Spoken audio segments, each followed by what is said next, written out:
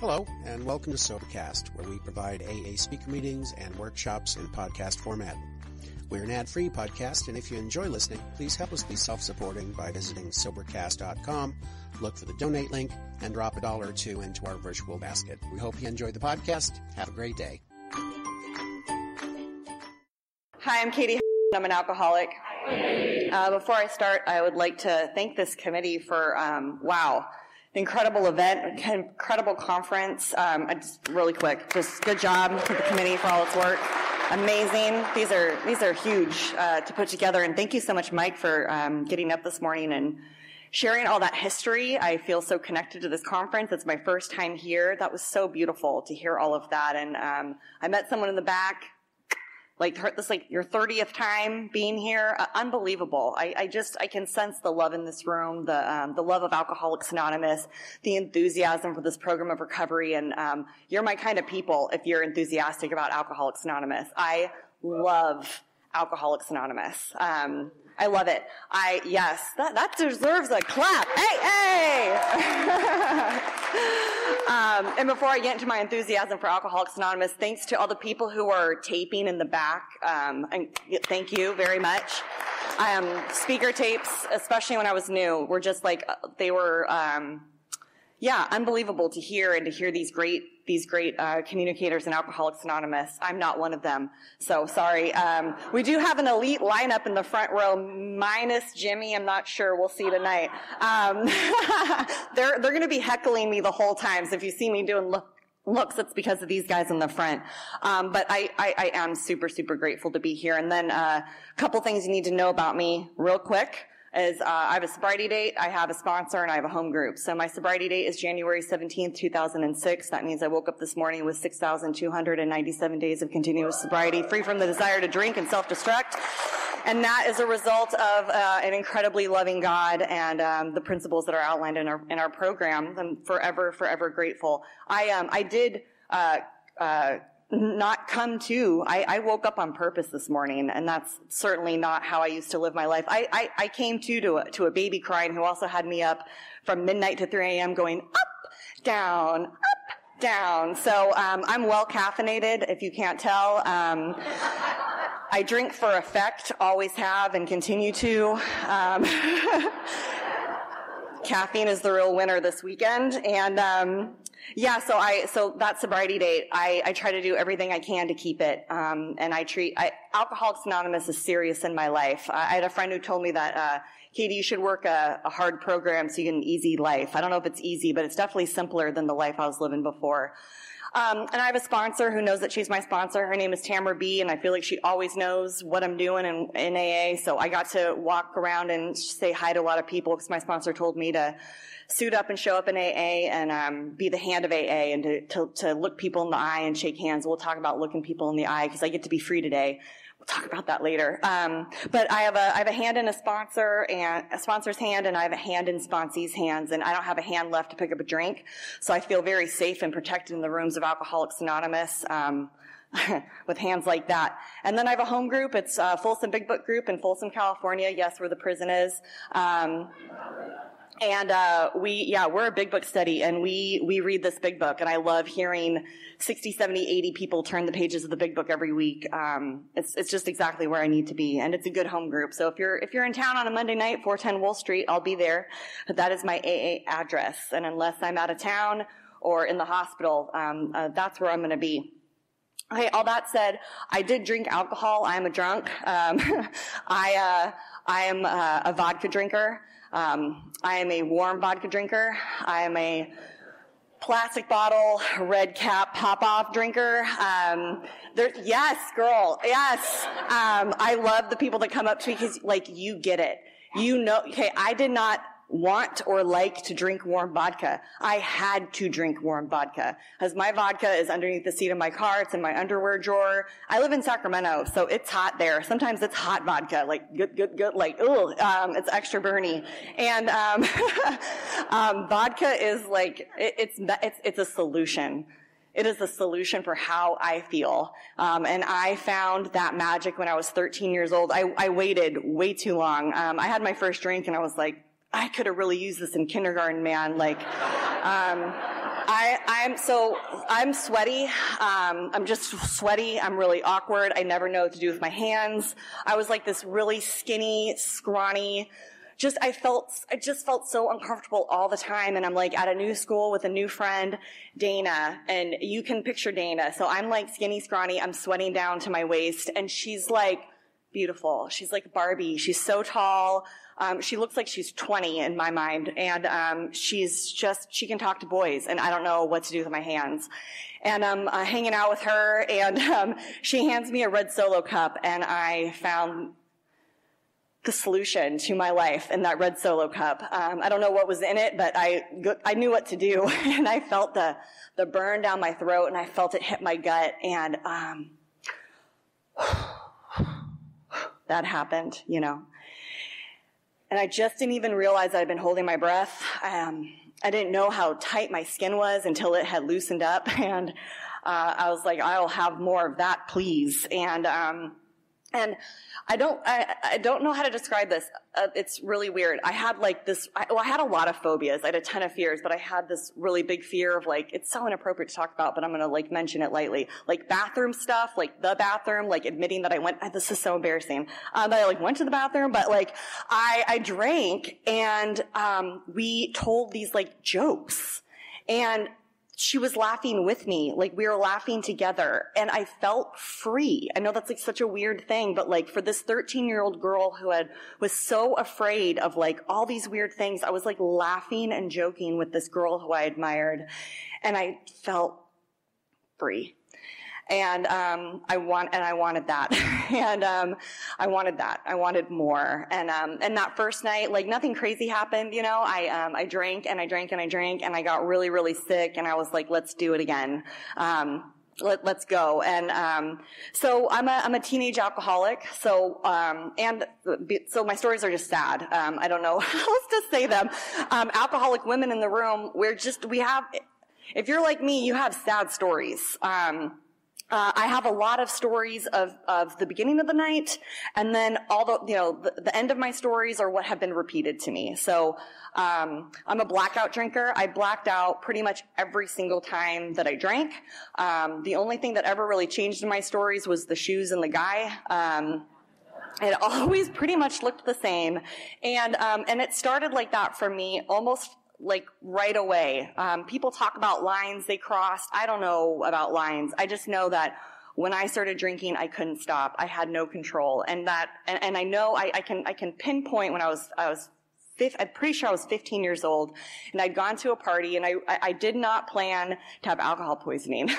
I thought that I changed my mind when I started drinking, and I was going to go to this party to have a good time, and I started drinking the vodka, and then I drank the whole bottle, and I was rushed to the emergency room, and my parents were told I may not make it through the night.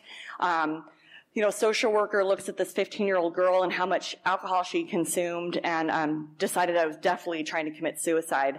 I didn't have the language to say, like, I just overshot the mark. Actually, I was like pretty out. And so I was 5150'd and taken away from my parents. And what I remember like yesterday, and this is the gift of getting to share my story, that says in how it works. Remember that we deal with alcohol, cunning, baffling, and powerful, and that's how I get to do that, is I get to remember my mom, my dad, and my little brother walking into a psych hospital, me having been in the hospital for a couple days and now in the psych hospital with the locks on the other side of the door, and my dad, who I'd never seen cry, holds me in his arms and is wailing aloud.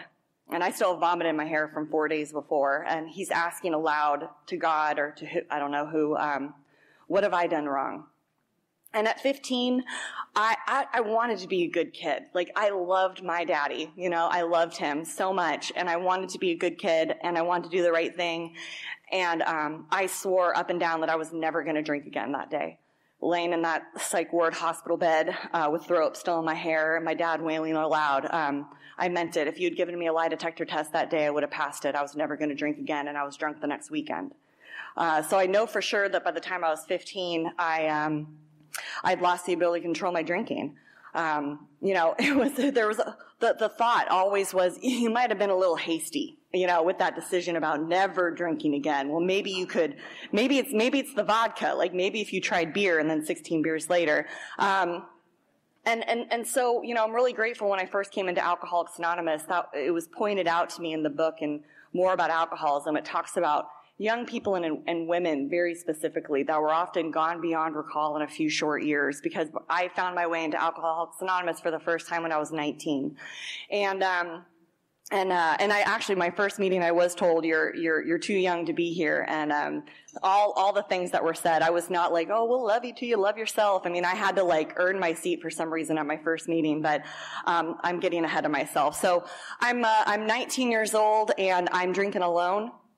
I wanted to be a good kid. I was a really good student. And so I went to college and, a Tuesday night for me was, cause I'm not only am I a blackout drinker, I like to drink and drive. I think, I'm a really good driver when I'm drunk. I've had thousands of DUIs, never gotten caught. And, but I'm getting a little scared because I'm like coming to and people are saying, that's the third red light you ran. And, it was scaring me a little bit. So Tuesday night would have been, me with my pint of Popov and some herbal refreshments and a 4-pack pepperoni pizza Hot Pocket and a Disney movie and a pen and pad and paper. And I'm like writing what this movie's really about. You know what I mean? I got like a dissertation on Alice in Wonderland somewhere and just alone, and that just seemed fine to me because no one really wanted to hang out with me much anymore. I remember a friend saying, I've never been more terrified of someone when they start drinking than you, and I've never had to fight someone to take alcohol away from you. And so just people didn't want to hang around me. And what happened for me is kind of miraculous. I don't know how else to put it. It's amazing how like all of the miracles in Alcoholics Anonymous are always in the rearview mirror. They're never like, I never recognize the miracle, rarely recognize the miracle right here. It's always back there. And I have to tell you, I was an atheist. So I'm 19. You can picture me in college, sitting alone in my room, drinking Popov, and I'm an atheist, and I'm so mad at God, this God that doesn't exist. And I feel really bad for all you people of faith and how dumb you are, because I'm pretty much the smartest person that's ever existed in the world. And if only everyone thought and believed as I did, then the world would be pretty great. Really, truly believed that. And yet, I look back and I see how God has his fingerprints all over every single thing that I'm about to tell you. I was a nanny, poor people, and they take me to St. Croix for a month. They have this beautiful estate, and I'm watching their 9-month-old and their 3-year-old, and I don't remember the trip at all. Because the drinking age was 18 and I was 19, so party on. And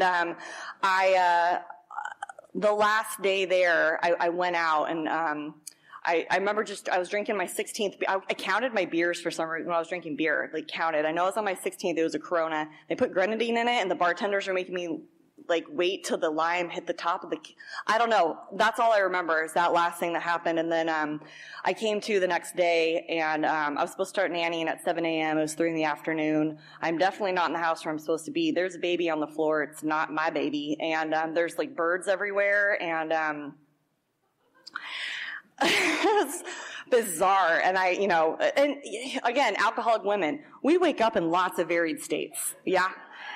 This was not an unusual state for me to wake up in. I'm always, who's around me? What's happening? And, but I get myself, ready to go, and I'm taken back to where I'm supposed to be nannying, and I walk in the house at 3 p.m. They have no idea where I've been. And the little girl, this little 3-year-old girl, who I loved her so much. She was the sweetest thing. She looks at me in horror and says, "Mommy, what's wrong with Katie?" And, I caught a glimpse of myself for the first time in a mirror, and I'm black and blue. And like I said, I'd woken up in varied states, but there was something about that was a little extra scary, because then what's amazing is the next day I'm on a flight home and my parents are holding an intervention. And if that had happened 2 days, 3 days, a week later, I would have had a rationalization, a justification, something, that I could have given you to say that it wasn't that bad. But I was just broken that much, and I hear a lot of people up here talk about seconds and inches, and that was that moment for me. And I couldn't have told you at that moment that alcohol was even the problem in my life. I absolutely could not have told you that. But my parents had found, they had laid on the table all my empty bottles that I had hid all over, all my pop-off, all over my room, and had excuses for all of it, but they said, my parents are not al-anons. Oh my gosh. They could teach al-anon. I don't know. They are like black belts in something. And I'm ready to go. They were so done with me and how I'd been living my life. And they said, we need you to go talk to someone. I was getting bamboozled. I didn't even know it, but I went to an intake at a treatment facility, and, they're asking all the questions on the intake. This is the questionnaire. It's yes and no stuff, right? And I'm giving essay answers, did you drink in the morning? What do you consider morning? That's a pretty big, there's a big window there, and this gentleman, after going through my drinking career, only in AA do we have careers, he puts down this pad of paper, and he looks at me and he starts talking about alcoholism. And I'd never heard anything like this. And he said the words restless, irritable, and discontented. And I'd never heard three words that more fit how I felt. And this man was like so old, sorry, but I was 19 and he was like 60 or something. And it was like, I didn't relate to people my own age, right? And I am relating to this man. It was the most remarkable thing getting to start to identify with someone, because I felt so different than everybody. And he told me that I probably wasn't going to make it to 25. And I heard him. And I had like this little bitty tiny moment of clarity. And a moment of clarity has been described to me as where God paralyzes the liar in me long enough for me to hear the truth. And I heard a little bit of it, just a touch. And what was amazing about that truth that I heard is that I didn't want to die, because I'd been suicidal since I was 10 years old. I think I found alcohol just in the nick of time. Alcohol kept me alive long enough for me to find you in Alcoholics Anonymous and save my life. And so I didn't want to die. I don't know where that came from either. And he said, give me 30 days, I can change your life. And that's a pitch. It's a pitch. And I said, okay, I'd never heard of Alcoholics Anonymous. I didn't know anything, but I start going to this treatment, and then I'm pissed because, I'm identifying as an alcoholic, and then you're telling me that, I have to have entire abstinence to alcohol. Like, you're joking. I thought I'd been doing it wrong. Like, I kept trying all these different combinations. Like, I thought maybe if I had some really good therapy, I was going to be able to, like, drink like my friends drink. Like they all have like a Mike's Hard Lemonade. Like, I'm drinking warm vodka. Like, maybe I can move into that spectrum. And then I'm finding out that I actually have to not take a drink a day at a time for potentially the rest of my life. And I was really angry about that. And I don't know if you grieved alcohol, but I sure did. All the stages of grief. And I'm so mad. And then I see God on the wall, and that really pissed me off. And someone handed me a big book. It was it must have been an H&I meeting. And someone handed me a book, and I didn't have a sponsor. Never been to a meeting, and I opened this book, and I'm like, war fever ran high, I don't know, and I'm like flipping through the pages, and I see this chapter called We Agnostics, and I'm like, cool, start there, and chapter 4, and oh my gosh, I remember it like yesterday. I'm like smoking 500 cigarettes at one time in my parents' backyard, and I'm underlining every single line in that chapter. We miss the reality and the beauty of the forest because we're diverted by the ugliness of some of its trees. And I had this moment that maybe I'm wrong. Maybe. I could be wrong about something, just for a minute. And I don't know, I don't know much about anything, but sometimes I really believe that a spiritual experience starts with me believing that maybe I could be wrong about something. And that night at like 6 days sober, I didn't get on my knees. I didn't say God. I just said this little alcoholic prayer, which was help me. And, I was washed over from the top of my head to my toes with, a warmth, a love, a peace, a serenity that was better than the first drink. It had to have been. God had to come in that way, because I'm an effects-driven person. I like to feel different, and I felt different. And I had this small, small voice say within me that your alcoholism is not a curse, it's a gift, it's a relationship with me, and boy, has that proved to be true. And I would like to tell you that I stayed sober from then. I did not. I did not. So if you're new, I am not any type of authority on Alcoholics Anonymous, on spiritual experiences, on the steps. I am just sharing my experience. That is it. But what I believe I had was a first contact with God. I was so far, and God came very quick. But it did not spell a spiritual awakening. That was not it for me. A spiritual experience is described very well in our book, specifically in Appendix 2 in the back. It talks about a complete transformation in thought and attitude, an upheaval. Here's me, I'm different. That did not happen. Me asking God for help, I was absolutely the same person. I had just not been drinking alcohol. In fact, so much so, when I was 6 months sober, my mom told me she preferred me drunk, because at least I was nice to her. Because me without booze, I'm like the best way I can describe, I'm a walking nerve. Like everything, like someone's peeled off my skin with a potato skin peeler and I'm walking through a salt fog. Like it is painful. Like it hurts. It hurts to exist without a spiritual solution and without alcohol. And I showed up to everything in life as a taker. I showed up to my first meeting late. I left early. I didn't bother to figure out that there was like commitments and jobs, and no, everything is just always here waiting for me to like show up to grace you with my presence, you know? And, it's so funny. So many, well, how do you know if you've had a spiritual experience? I'm like probably not asking, but I don't know. But I had an old timer tell me once, the difference between, someone who's gone through a spiritual experience is the person who walks in the door and is like, hey, here I am, everybody. Here I am.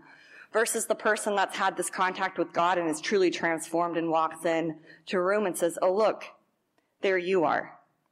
It's this outward movement. And I certainly did not have that at 6 days sober at my first contact with God. I'm a taker. I'm a selfish, self-centered taker. And I didn't even know that was my problem. It took me many, many years to figure that out. So I showed up to AA casually. I was just a meeting attender. I was not a member in any way. Didn't lift a finger to help. And I didn't work the steps really, at least not out of the book. And I had a sponsor that told me I couldn't work step 4 till I was a year sober. So I'm just walking around with untreated alcoholism wanting to kill myself. And sought therapy, sought a lot of external things to try to fix this internal condition that was screaming and dying. And had a little light suicide attempt. And I had to take a drink again. I was either going to kill myself or I was going to drink again, and I'm so grateful I chose to drink again. And that was in January of 2006. I was 21 years old. I'm an agnostic at this point. I'm not diving into God, but I for some reason decided to go on this retreat for school to study early Christian art in Italy and France and England. I don't know why I chose this, but I get on a plane and I'm 18 months undrunk in Alcoholics Anonymous, just visiting y'all. And I'm Southern all of a sudden. And I get on the plane and I'm sick, and someone says, you want a drink? And I'm like, yeah. And in my head, I'm thinking maybe I should tell them that I don't drink alcohol. I'm like, no, it's fine. They'll figure it out. And then the flight attendants, doing whatever. I don't need to look or watch, see what's happening. And, drink comes my way. Should I smell it first? I'm like, no, boom. And, I can still remember just that burn going down my throat, hitting my gut, and the warmth spreading over my body. I'd been holding it in a long time. And I said, I'll have another one of those, then I'll have another, take some Ambien, some Klonopin, let's go. Let's get another one. I don't know what happened. I was told that I was cut off by the flight attendant. So I stole a bottle of wine from the back of the plane and I woke up in Rome. And thus started my last debauch, walking through some of the holiest places in Europe completely out of my mind. And I went to Assisi. I saw the place where St. Francis was buried in the church that he built. And I'd been in AA just long enough to know a little bit about the St. Francis prayer. And I remember out of it, but being like, this is pretty cool, and So my last drink, and this is for me, this is the selfish part for me. This is for me. This is remembering right now. January 16th, 2006 was my last drink. It was my mom's birthday. I had no idea it was my mom's birthday. I was in Florence, Italy, and I really believed that this time will be different. I'm going to have 3 glasses of wine. I've never drank 3 glasses of wine in Florence, Italy. I've never had a glass of wine out of a bottle because I've only drank it out of a box. So I can definitely handle myself differently. I'm 21 now. It's Florence, Italy. I'm totally going to be fine. I have my 3 glasses of wine at this fancy Italian restaurant in Florence, Italy, and it's on. And it's like, you don't know how much you need to breathe until you put a paper bag over your head. I'm suffocating. And I'm like, where's the vodka? And I convinced a bartender who's closing his bar to sell me half handle of vodka. I always go to vodka. And for like €60, which was way too much. I was desperate though. And he worked me over as an American man. He knew. He's like, this girl. And I'm in my hotel room and I'm taking shot after shot after shot. I'm like throwing up half of them. I was embarrassed of that fact. Like I literally had a reaction to alcohol, but I'm like forcing it. I need it. Forcing it down. And I am getting drunker and drunker and drunker, and I am not feeling any better. And that was the first time that really happened for me. And it was the most terrifying experience, and I hope I never forget that alcohol is not a solution in my life any longer. And I was carried to my room because I'm classy. And I woke up the next morning on January 17th, 2006. That is my day. That's my day. That's when God brought me back to you, because what he did is he filled my mind with your stories and your hope, and I wanted what you had just from being a visitor in those 18 months of showing up to AA, and stopped taking put it all down. I got so sick. I developed shingles at 21. My body went into shock. It was crazy. But the next thing I remember, because it was kind of foggy. I think it's about January 20th, according to the itinerary, and I'm in Paris. So I'm 3 days sober, and I come to, and I guess I came out of a taxi. I'm pretty sure I got out of a taxi. And I'm in front of this 900-year-old church on the Seine, and I can see the Eiffel Tower, and don't know how I got there, why I'm in front of this place, but I go into the church, because why not? And there's an AA meeting in the basement, and it's an English-speaking meeting of Alcoholics Anonymous. It's a big book study, and they have just started chapter 3, more about alcoholism. Because my God speaks to me in bright, flashing neon lights, like, you idiot, you know? And I had the most powerful experience of recognizing that there are people all over the world working out of this book, doing this program, exactly as outlined, and living incredible, useful, effective lives. And maybe I'll have that. And this is this is pre-Zoom, you knew people. I don't know. I felt like I was some old timer, but pre-Zoom, we didn't have this, at least I didn't, this image of our whole fellowship. Now we can Zoom to Paris any day if you want to, but I just did not, I'd had no context of people from all over the world. And I'm in this meeting, there's expats, there's someone from Germany, people from all over the US, and I had never felt so connected to the worldwide fellowship of Alcoholics Anonymous. It blew me away. You blew me away. And so I came back to the U.S. and got a new sponsor, and we worked in the program to the best of my ability. And I would love to tell you that I've been a perfect example of Alcoholics Anonymous. I am a little AA muffin. I'm so great. I put the plug in the jug, and I've just been skipping along, being just perfect. And I have not lived in the spirit of every single one of our traditions. That's a fun talk. Let's talk later if you want to know about that. Every single one. And I'm going to talk about how I made a mess of my life sober. So, like I said, I came back, I got a great sponsor, I worked the steps, I did the best I could at amends and an inventory, and, went to my mom with the money I owed her, and, she was so offended that I'm trying to give her money, and offended. She's like, I just want you to be okay. And I'm so pissed at that response, because this is my karmic retribution, give this. And my sponsor's like, maybe what you really owe your mom is peace of mind, because that's what you actually stole from her. And I can't write a check for that. I just wanted everything to be better now. And what I needed was day after day, year after year, a lot of work to make that right in the family. And it's taken a long, long time to make it right in the family. So, and I'll get to that in a second, but I did my best at the amends. I had some great stories. I could get up to a podium and I could tell you some stories. I could make some people cry. And then I started to sound really good in AA. I can be a really good parrot. I can hear some things that you're saying and then I can spew them and look good in an AA meeting, then come back and want to kill myself at home, or people don't want to be friends with me anymore. Let me share with you, when I'm 7 years sober, I'd gotten married at AA. I made amends to that family that I nannied for in St. Croix. The kids stood at my wedding. Very, very nice things. So great.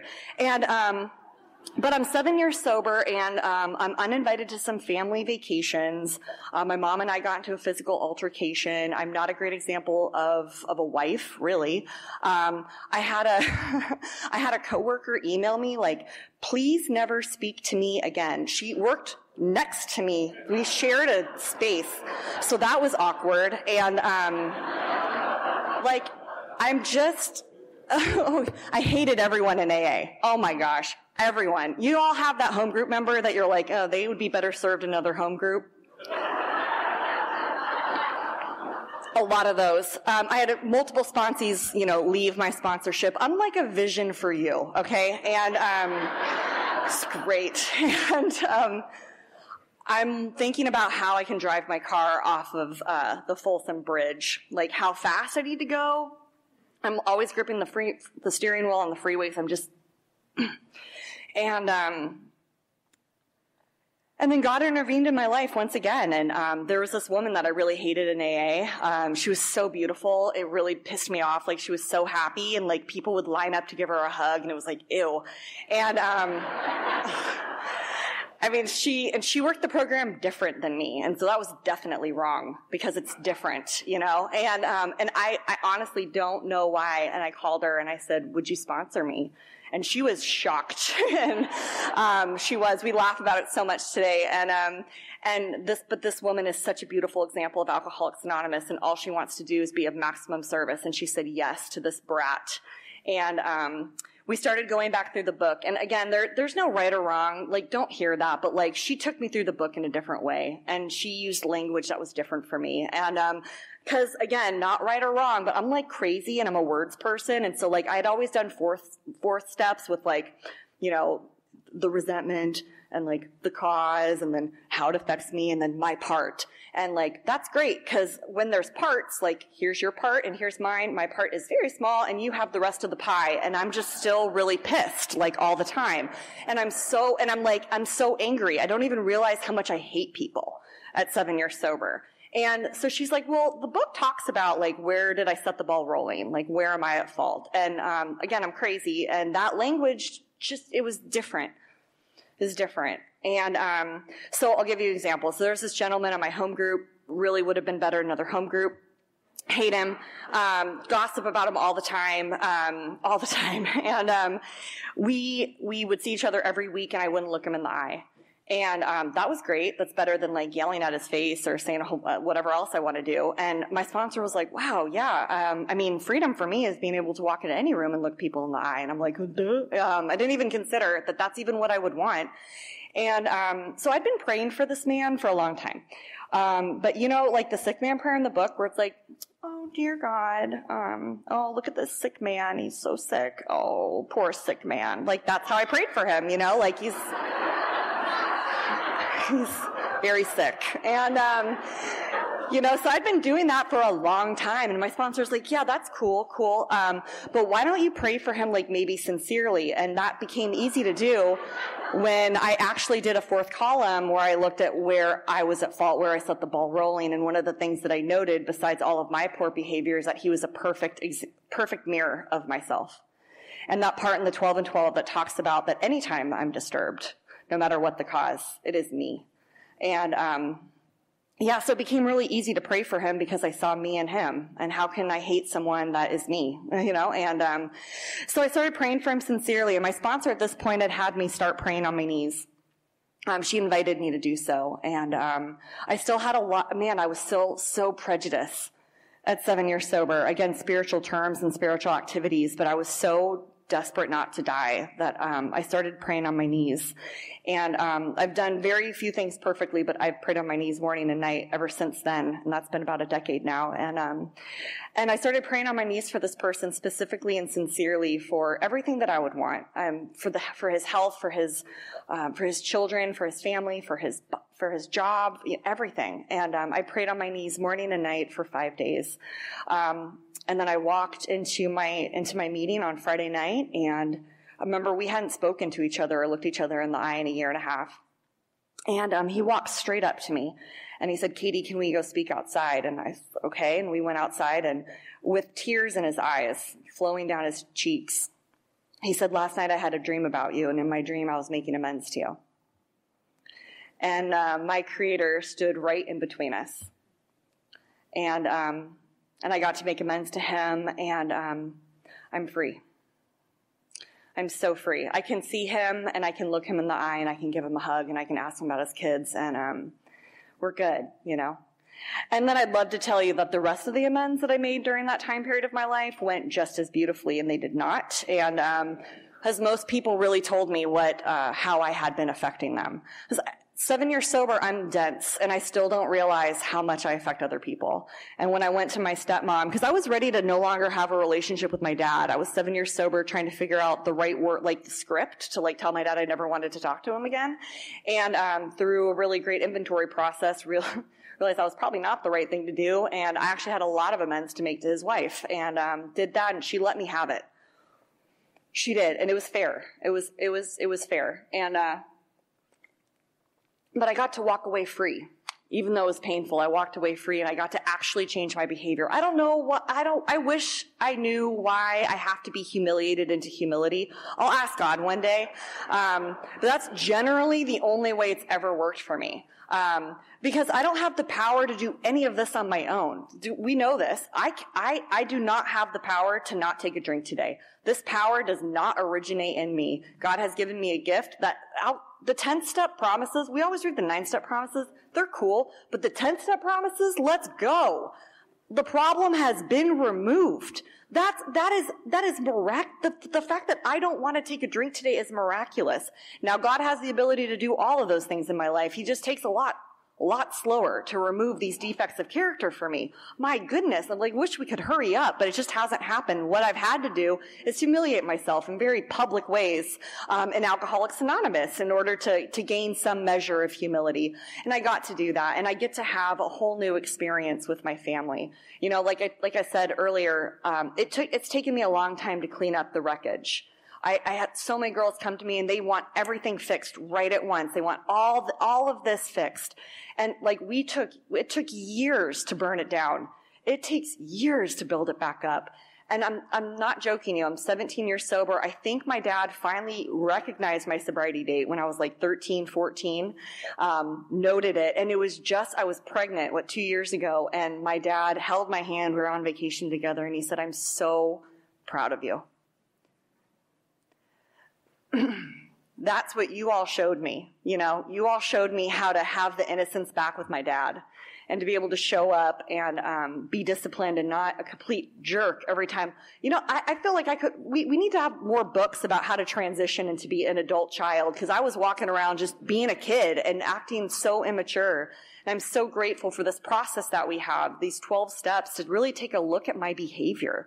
And AA has helped me grow up. The traditions have helped me grow up. Let me tell you, I love the traditions. I'll just lightly say I've been married to my husband for 12 years now, and it is 100% a result of the traditions of Alcoholics Anonymous in our life, and how I get to practice our common welfare. That's not just about me. Any decision that I'm going to make is going to affect my group, and I have to consider him. And I have the ability to act autonomously anytime I want, except when it affects my group.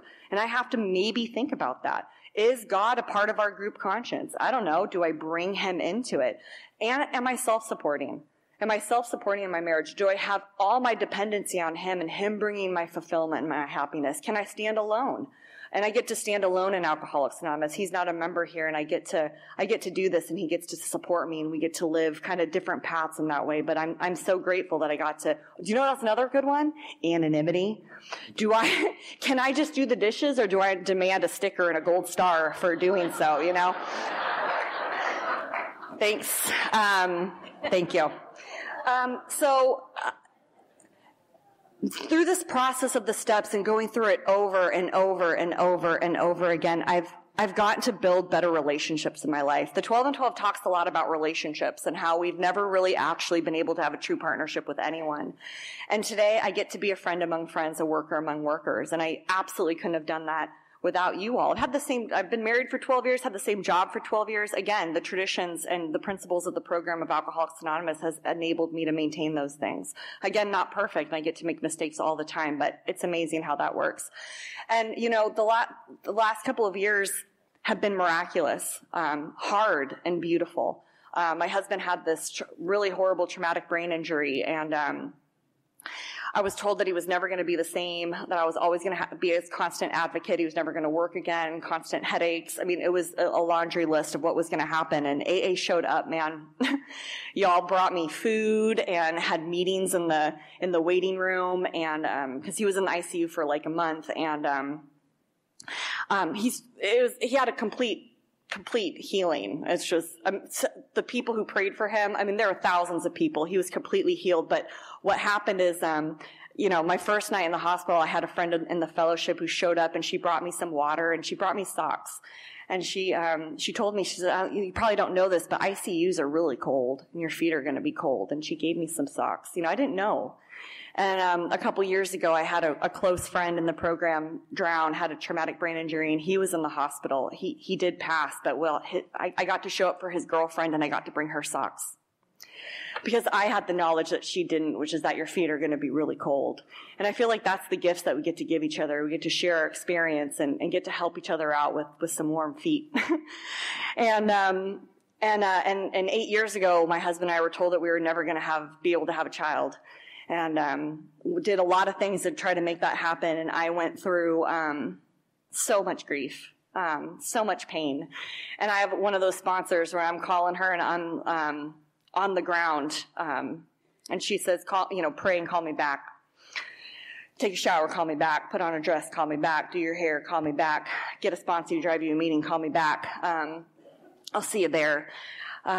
She walked me through so much pain, and I got to just show up in AA despite how I felt. Thank God it's not about my feelings. Thank God I just get to be shown how to take action I don't believe in until I start to feel different. And but I have a baby. She came. 2020 was like the best year of my life, and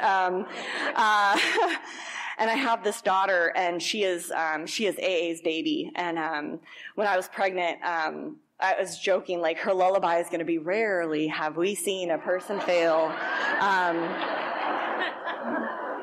She is God's kid, and I just get to hold on to her for a little bit. And I can't even tell you the life I get to live as a result of Alcoholics Anonymous. I'm so forever grateful. And I think I got just a couple minutes. I'm going to hit my time, Jason.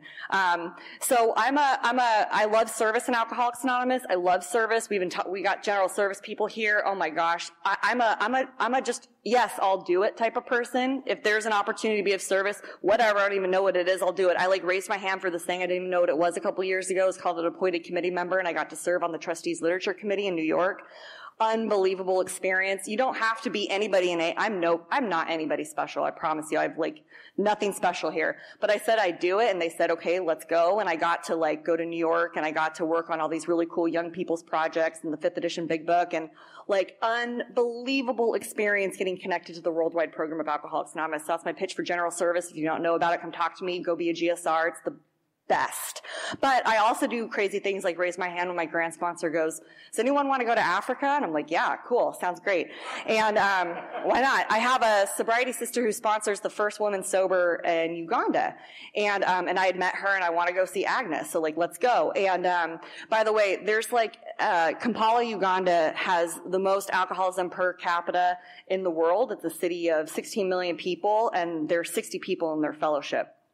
And there's 3 meetings a week and they're at noon. So like you better find a way to get there if you want to get sober. So it's always funny. Someone's like, I can't make it to a meeting. There's like 1,000 meetings in my area every week. I'm like, okay. Anyways, okay, that's not the point of the story. So, this is my allegory for Alcoholics Anonymous. Are you ready? So my grand sponsor, her husband, another sober member, and his dad, we all decided to go look for trek wild mountain gorillas in the Burundi impenetrable forest in Uganda. Super cool. Why not? And there's 800 of them left in the world. Might as well see it before they're gone. And no one's prepared for what we have to do. I don't know if they thought we were going to a zoo, but like we're in the impenetrable forest. Like we had machetes and the guys with AKs, and not like for us in case we're attacked and get it over with fast. And we go on this trek and like they're not prepared. So what should have been 4 hours turned into 14.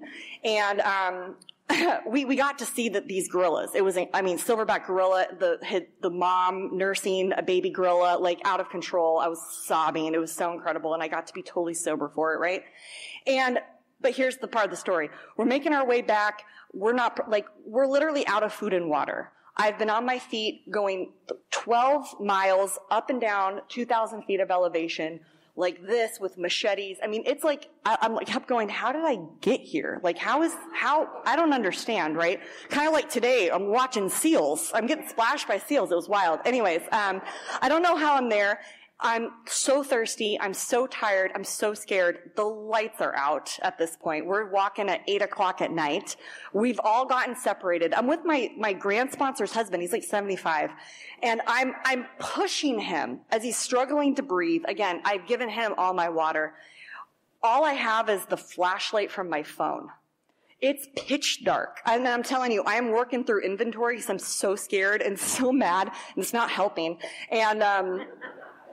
And we stop at one point, and so Kent can catch his breath, and you can hear these wild African elephants crashing down trees all around us. There are black mambas. There are wild gorillas. Who knows what else, and bugs like you would not believe. And I'm like, Kent, so I'm like pretty scared, and I'm pretty upset right now. Like, what should we do? And he goes, let's bring God in. Not my first response. And, but he puts his hand on my shoulder, and he starts praying, and I look up, and I'd missed it. I'd missed this incredible sky, and it was full of more stars than I had ever seen. I'm like literally in the middle of Uganda, which is in the middle of a continent, Africa. And it was the most beautiful thing I'd ever seen. And I would have missed it because I was looking at my feet. And I was a little lighter, and we kept walking out, and we got out, and of course I'm here. But here's the allegory, right, is that I want to see the giant beam to know where the end of the trail is, to know how the story is going to end. I want to see the end, but all I have is the light for my next step. And that tends to be sufficient, one little step at a time, right? But with my hand on an old timer, and the old timer who's closer to God than me, that leads me the way, right? And that's been my journey in Alcoholics Anonymous. One hand on an old timer showing me what to do, bringing me close to God, taking one little step at a time, trusting that the end of the road is going to be pretty dang good, and it surely has been. This is going to be an amazing weekend, and I'm super grateful to be here. Thanks so much.